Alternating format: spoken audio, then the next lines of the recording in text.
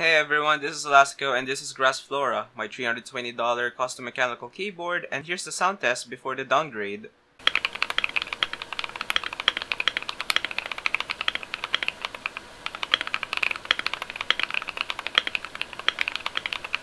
I'll be swapping my Akko Waves keycaps and my Durock Sunflower switches to some of the crappiest keycaps and switches I have in my collection.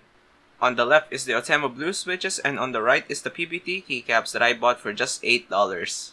I'll be installing both of them into my modded KEYCHRON Q1, and this is what it looks like after I install both of the switches and my keycaps. And as always, here's the sound test.